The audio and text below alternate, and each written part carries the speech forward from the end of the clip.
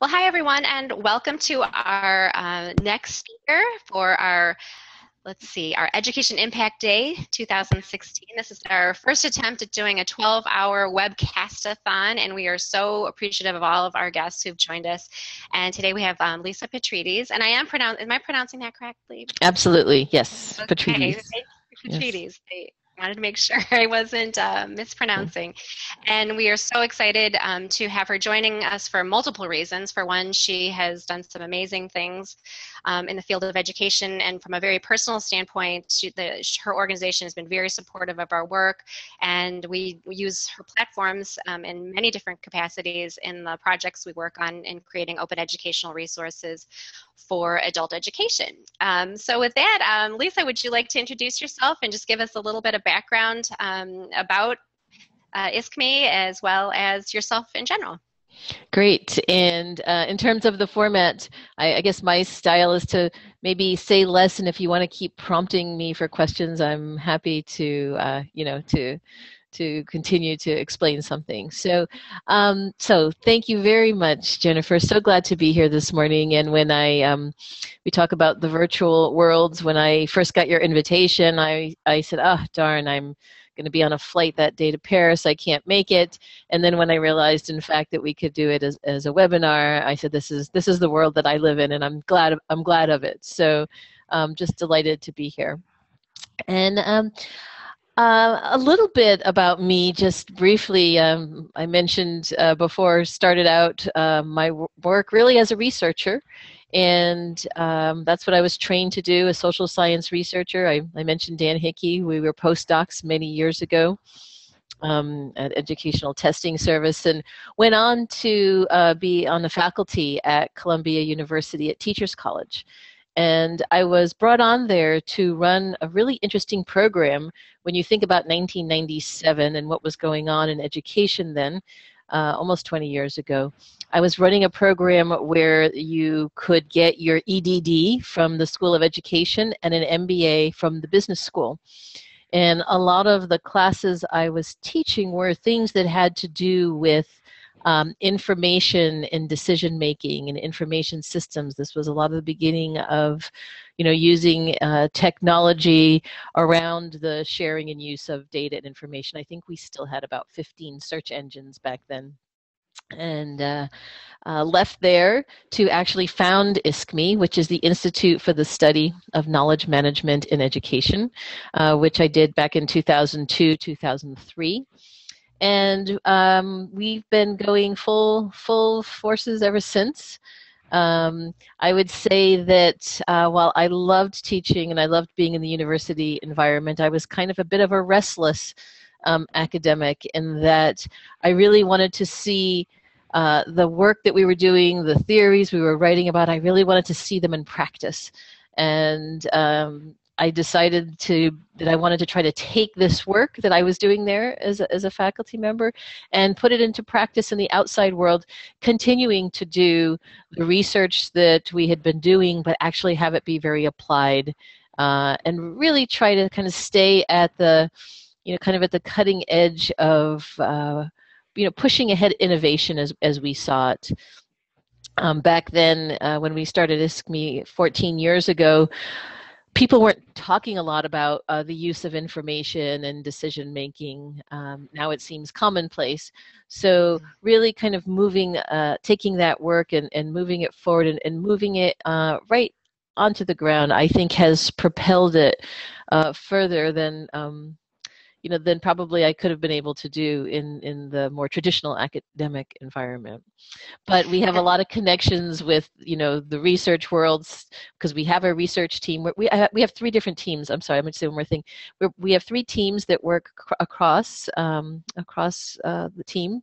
One is our research group, and then we have our training and design group, and then we have our basically our open education group, which is building all of these great resources, which I'll tell you about, our public digital library for open education and other things, other kind of communities of practice that involve sharing and collaboration.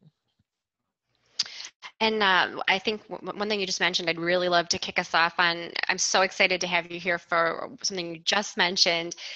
We hear a lot about the need for entrepreneurship within education.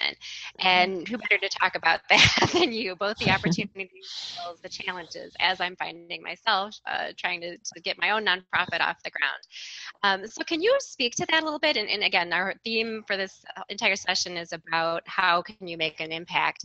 And if you could give us a sense of what it's like to be an entrepreneur when you're venturing out in this, as you said, world of fairly traditional roles for where you can fit in and give value. And you've certainly created your own path. Can you kind of speak to that a little bit?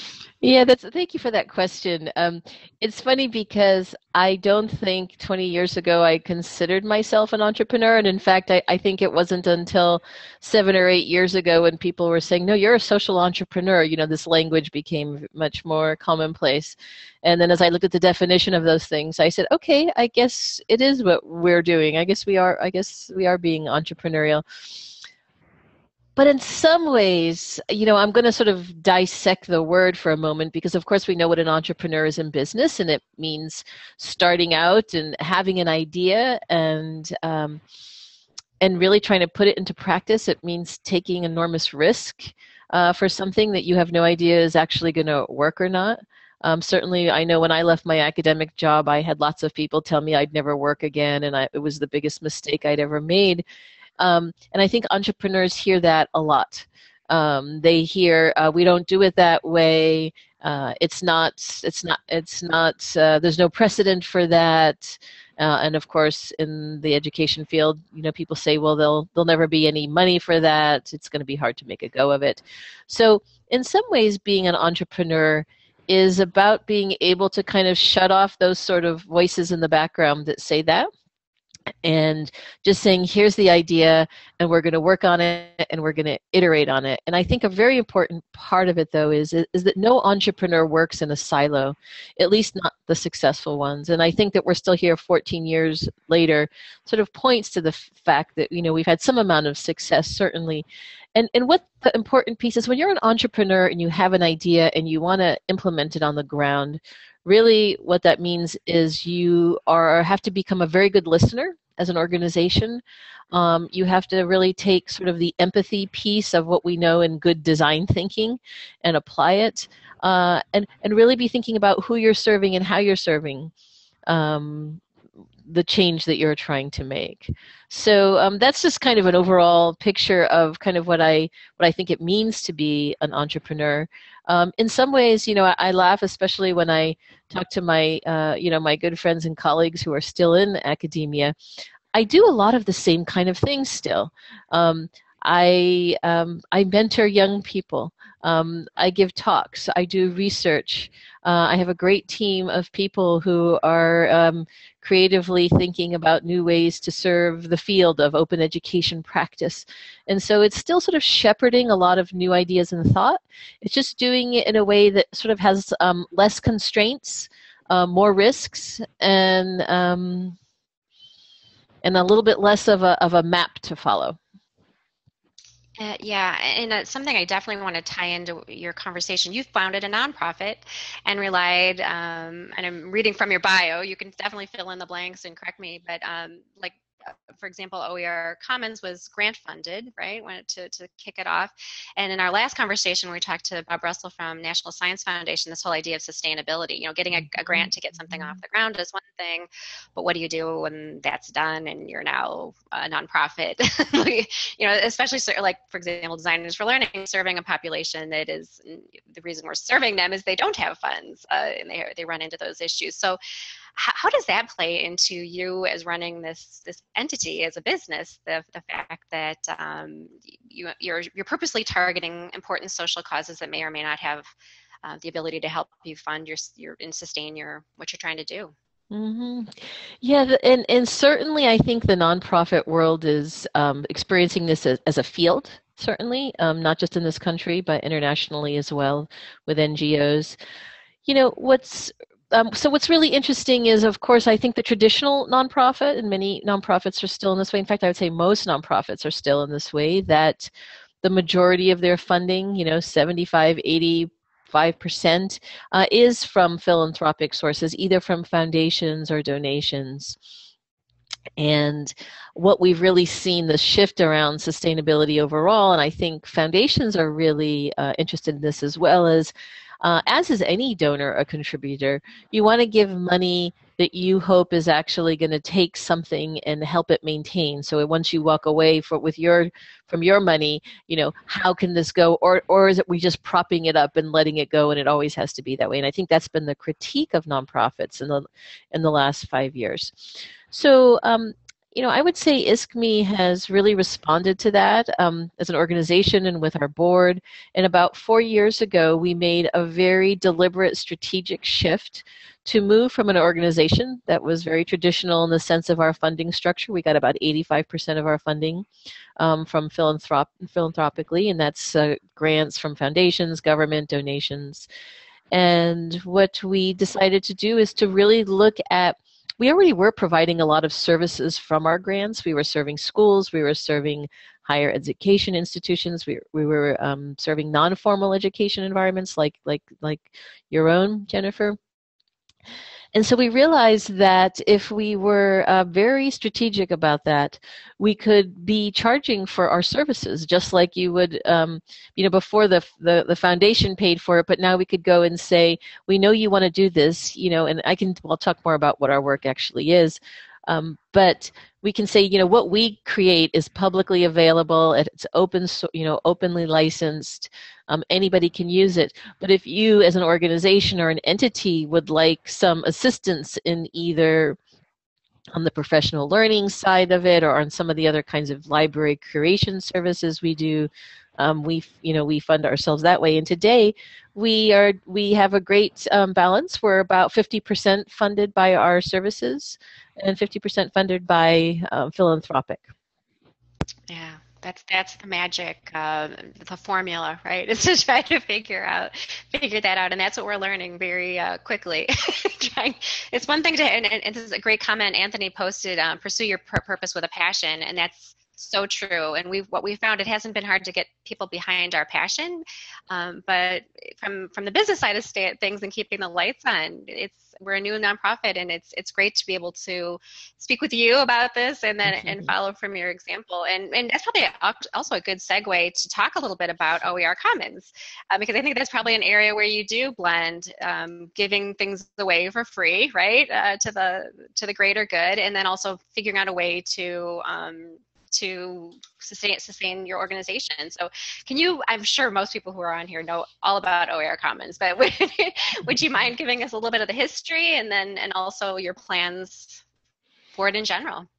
Sure. Yeah, and I want to just address a little bit about what you said. It's really interesting doing this work in open education today where there are, in fact, a lot of new players. We've been in it from the very beginning, 10 years ago plus. And there's a lot of players in it today, just a lot of great people doing work, making use of open education resources, creating OER, building platforms, all these kinds of things that really are helping the field.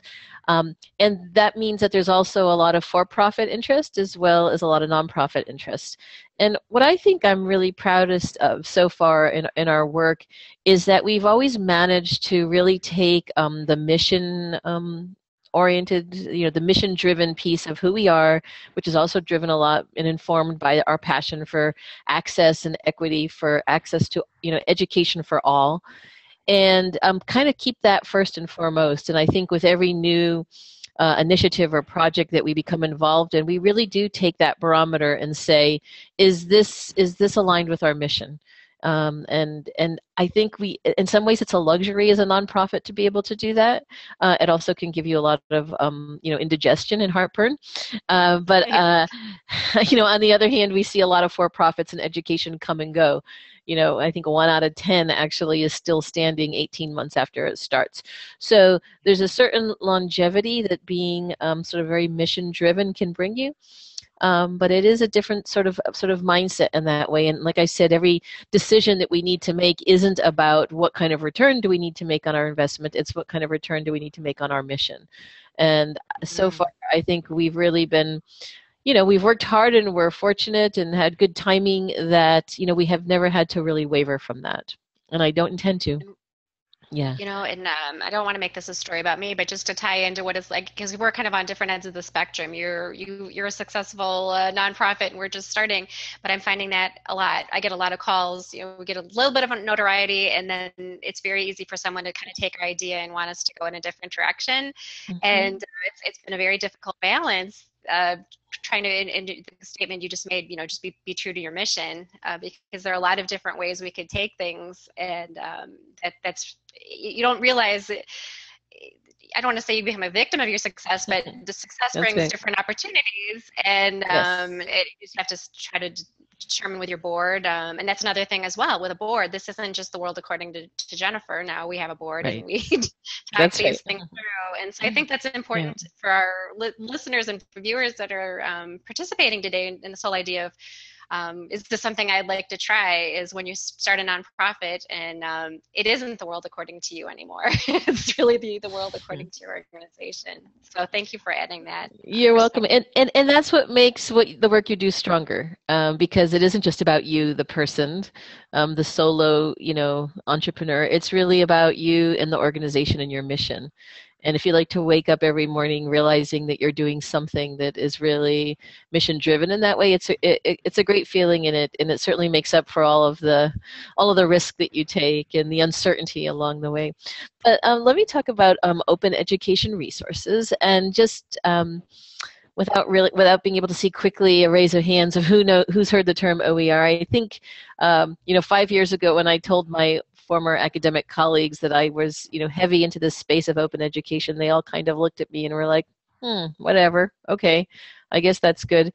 And what we've seen 5 years later is just such a terrific, widespread, not only adoption of open education resources, but a real adoption of sort of the principles of what they mean. And I'll explain a little bit too of kind of what that means also in the education technology field. Because we've had, let me just diverge for a minute from OER, that, early on we had all of our education technology work, all of our ed tech work. Well, the majority of it came external to the education field. It was people developing things that came into the education space and said, here's the way to do it, right? And here's our product, buy our product, or no, buy our product is better, and it will enable you to do X, Y, or Z. I think with open education resources, we've been able to really start from a completely different space, which is internally, what are the needs within education? Now, some of the needs, I mean, affordability, we've certainly seen that's been sort of the lightning rod for open education resources, which of course in part was a result of enormous increases in the cost of textbooks. We saw early on, studies that showed, for example, in the community college, that textbooks were 75% of the cost of a student going to community college. So we knew that affordability was a huge issue. And still continues to be. I think just the K-12 alone, the market just for textbooks, it's hard to get the exact number, but it's somewhere $6 to $8 billion a year every year here in the U.S. And that's not higher ed, and that doesn't include all the supplemental kind of resources.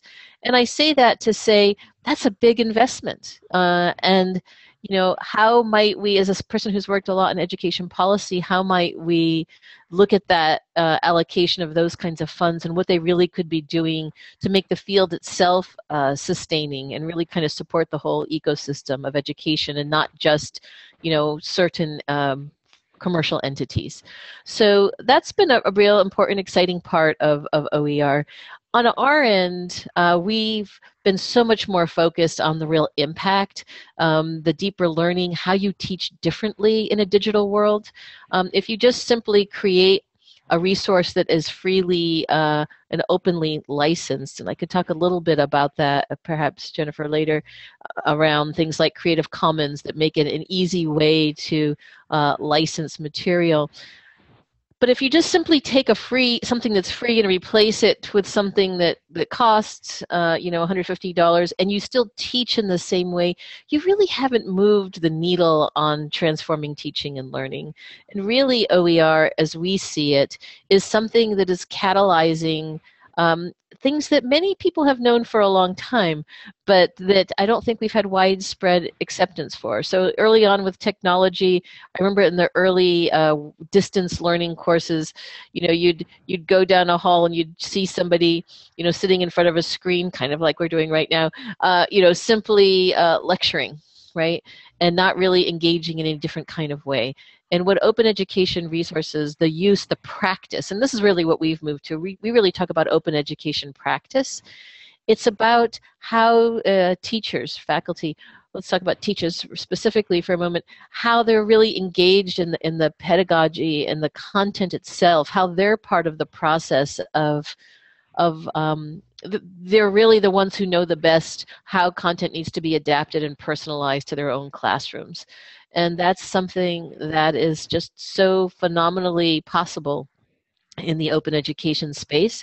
And this is where we're really starting to see the differences, not to mention the student participation piece of OER. There's whole courses that have been developed between teachers and their students around bringing different kinds of resources in to read and adapting them, and then doing things like aligning them to standards and reviewing them and evaluating them and figuring out how to continuously improve them. So really, an open education practice is one that is about openness, it's about collaboration and sharing, and it's about continuous improvement.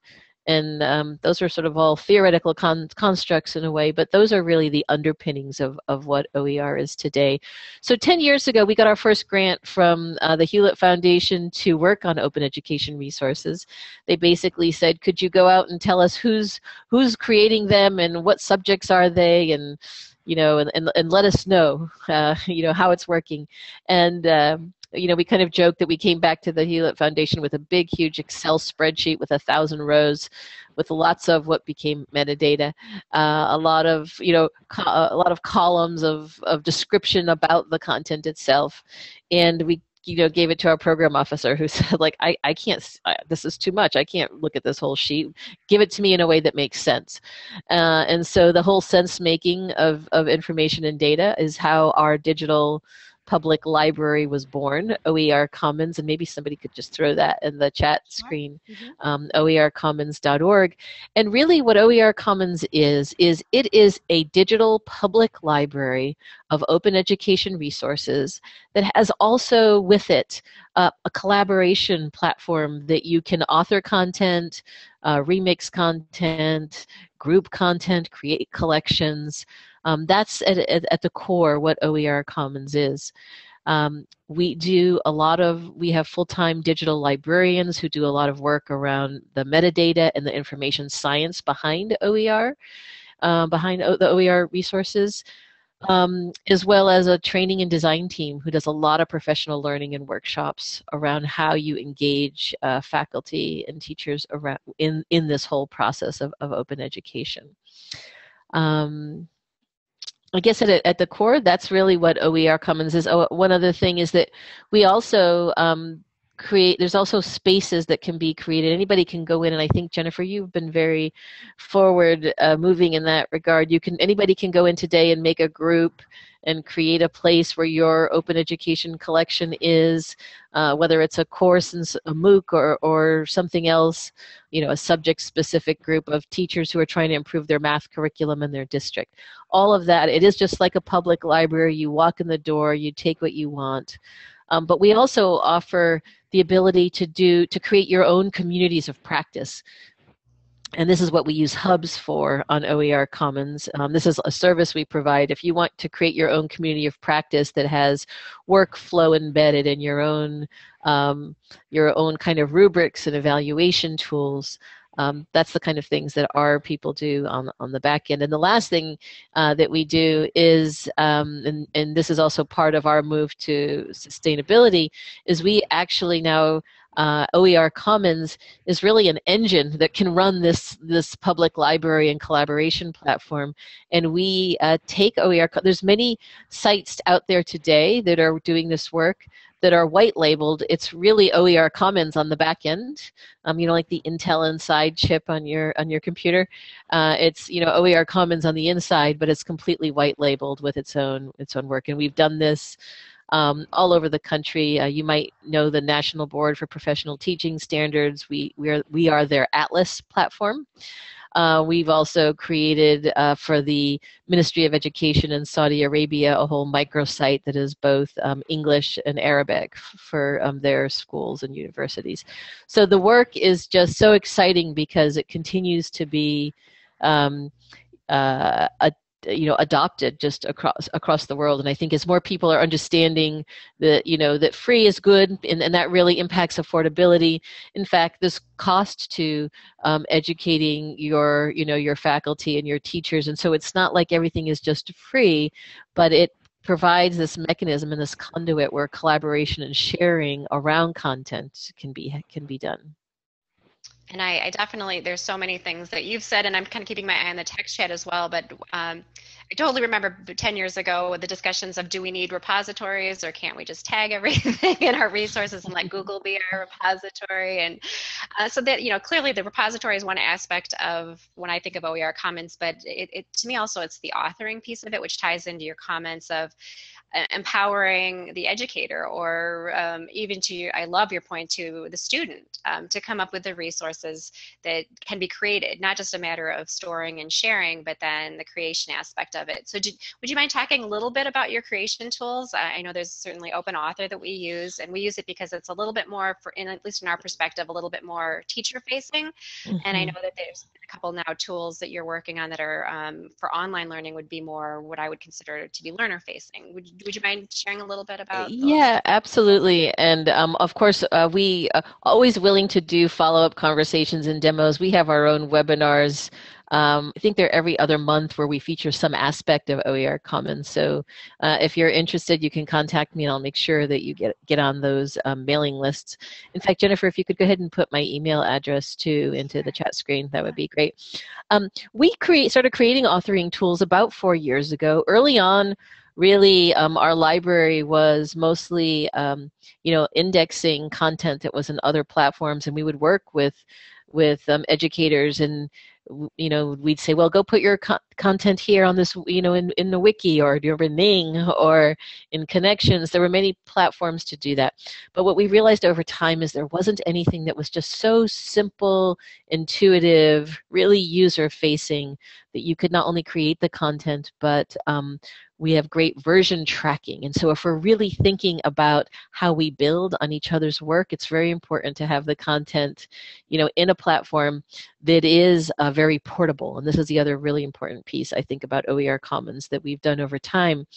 So there's content tools just to create simple modules. There's also tools now that are a little bit more higher ed facing, more kind of, how do you create a whole course. And then there's also some tools that are a little bit more K-12 facing. So we've sort of, some of that is just about language and how you think about it, but some of it also is sort of conceptually, what you need in that kind of platform. So we're creating new tools every day. This has become a much more important part of what we do. And another important piece is that, in the spirit of what is the ecosystem and how do we serve it, all of our content, so if you create a course and you want to bring it into your own platform, we have, for the technical people on here on the call, we have LTI integrations. We're integrated with Google Classroom, with Clever. We look for every opportunity to integrate with other systems, because today, kind of the successful exchange of knowledge isn't about being the kingdom, the one place where everybody goes. It's about how do you have what you have, and how do you, package it in a way such that it can travel where it needs to go to serve the learner. And so that's a very important part of our work. Can I say one? I want to say something about Big Ideas Fest, but yes, did you? Because that's coming up. And I see. I have that as my on my question list. So yeah, please go ahead. Talk. Okay, great. Right. Well, and what I wanted to say is, so when you think about this work in open education, I mean, we kind of went a little bit into the, into the details of it. But really what it was being, just being innovative and thinking about, what the end user need is and what are we trying to transform in education. And we use a lot of design thinking in our own work, both in our own development work as well as in our own professional training work that we do.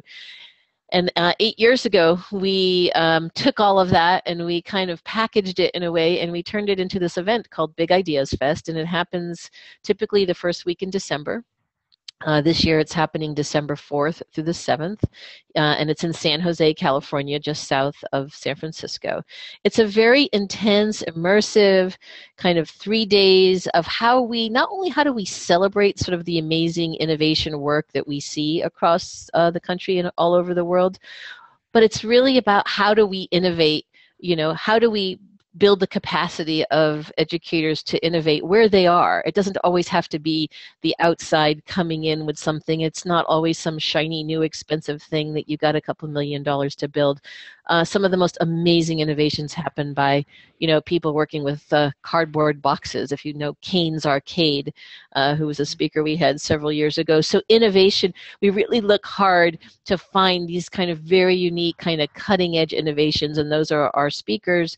But then we have a very immersive sort of cohort model where we do design thinking around a design challenge and work through that. So we're both really addressing an issue that has some impact, as well as helping to build the capacity of educators to sort of really learn the skill and approach around design thinking. And this year, our theme, which I think is very timely, is called Educating to be Human.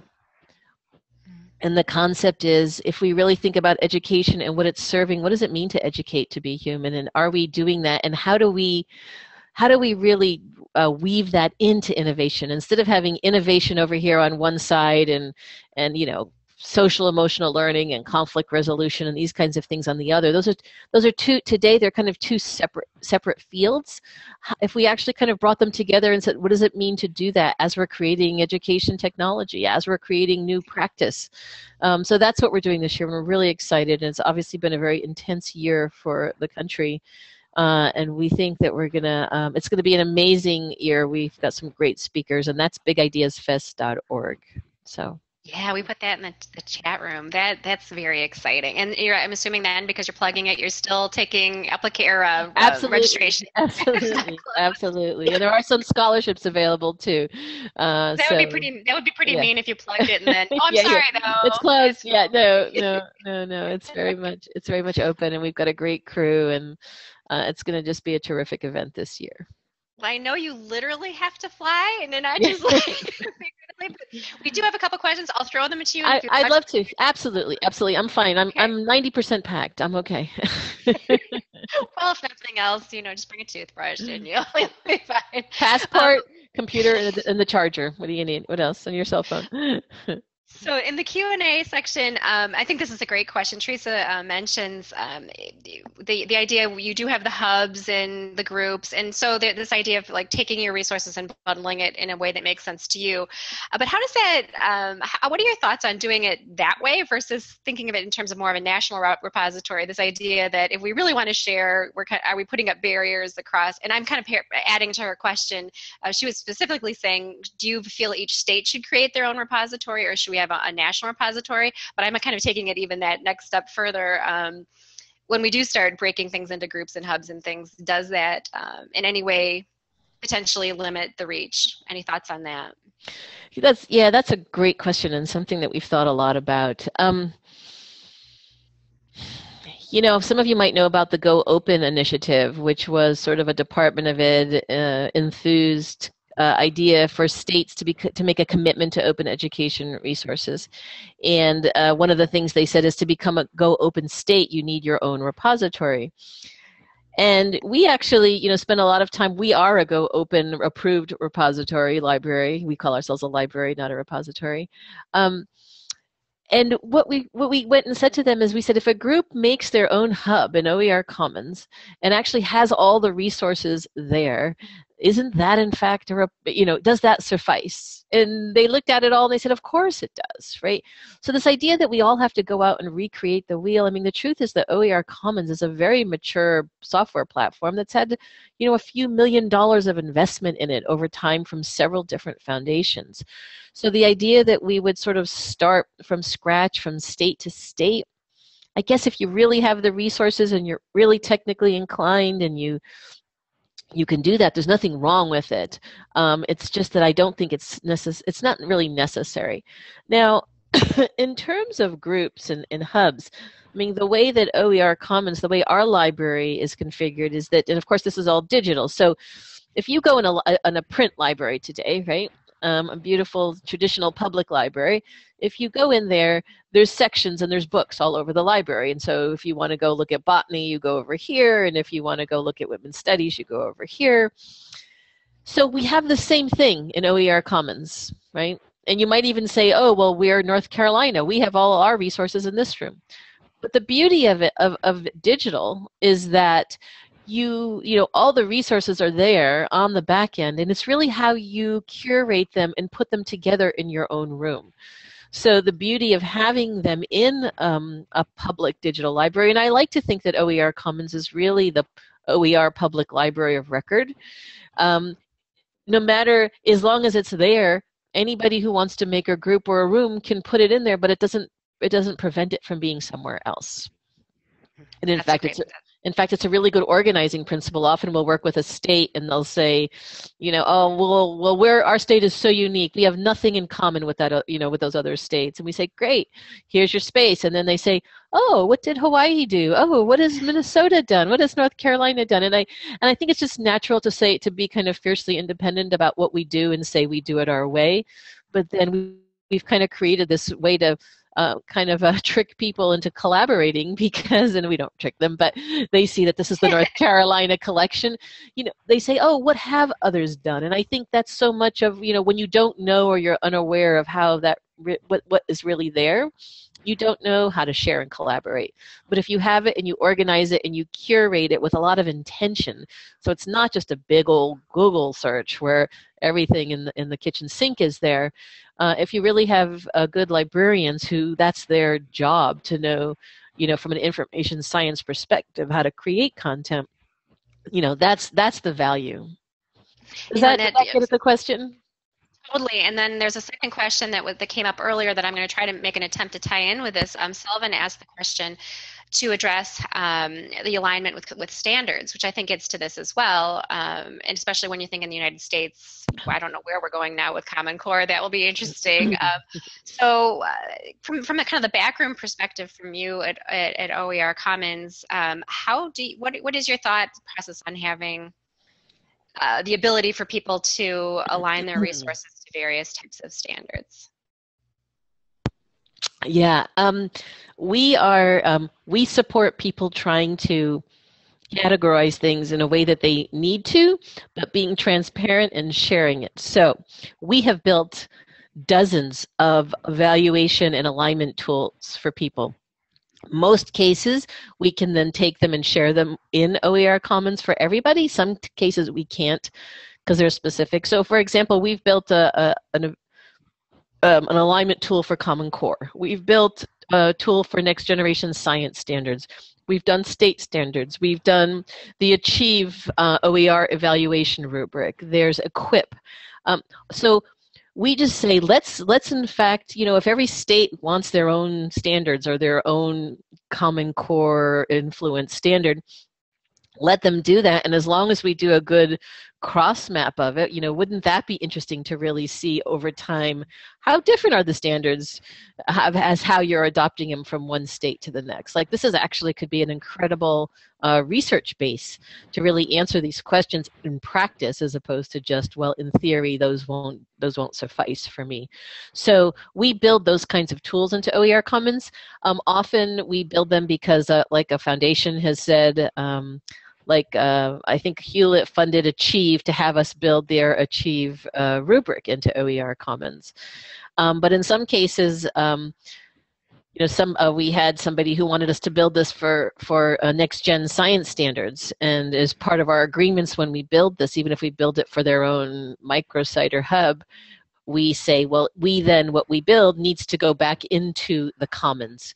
So we really take seriously this idea about making things open and freely available. And so anything we build in 95% of the cases, we put right back into the public commons so that anybody can benefit them. And that's really kind of how we've built this base over time. And then, in the interest of time, I don't want you to miss your flight. Don't worry, I'm fine. I'm fine. Let's. This is probably a good question to conclude in the spirit of our conversations of impact and coming together to work on a common cause. So Anthony asked this question a long time ago, and sorry, Anthony, we were just getting into it now, but we kind of moved off this idea of you're pursuing your vision. But so how did you draw others to your vision? And he's interested in how you motivated them to invest their money in your vision of serving others. I think that's probably a great question to kind of wrap with. So this is specifically really around the funding. Is that what you're, sort of how? Yeah. So back to our original question. Yeah.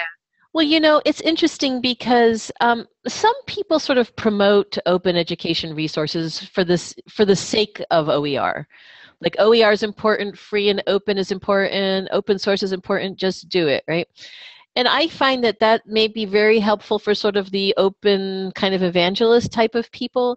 But in fact, we see OER much more as what is a problem you're trying to solve, and does OER help you get there? So we don't really see it as an end to itself, but really as a means to create the kind of transformation or change that you're trying to make. And in that case, it's really not trying to convince people. I think early on in the OER movement, there was a lot of kind of flag waving, like you must do this because it's morally right. I don't think in the end of the day that really it convinces a very small group of people. I think really the issue is we need in our state to, in present week included, but we need in our state to have Common Core aligned math materials. How can OER help us? Well, we have these whole collections of free and open materials that other people have already aligned to Common Core. These can help you. Great. How do I use it? How do I train my teachers how to use it, right? So it isn't so much of convincing people to do it, but to really understand what is the problem and the issues that they're trying to solve. And when you have an open and transparent kind of context like that, then it becomes... you're filling a need. You're not trying to create a demand. Yeah, we're kind of noticing that within our work is that the more you tell the story of the need. In fact, at Open Ed 16, that was one of our sessions. It was kind of billed as a needs analysis, and once you share the stories and of where the need is, it is more compelling rather than just here's my solution without giving the reason why it's needed. Exactly. Thank you so much, and coming in on not only a Saturday but on a travel day, because those are no fun, and international travel as well. And as I mentioned at the start of this, thank you so much for your support of our organization and the work we're doing, and thank you for letting us use your tools for free. That's been great. You are so welcome, and thank you for the work that you do. Again, it's working as a community. It's intersecting with all these other communities of practice that actually make the work we do so worthwhile, and that's why I get up every day. So thank you very much, and I've enjoyed being here. And I'm sorry I won't be able to participate later in the day. I might call in later if I'm sitting at the airport with a delay. But just great work you're doing, great. And thank you so much. And I'm glad also these are being taped so we can go listen to them later. Yeah, so that's another nerve-wracking thing. I keep checking throughout that I'm still recording, and I am. So we're good. Okay, thanks so much, Lisa. Okay, take care. Bye-bye. Bye-bye. Okay, so I can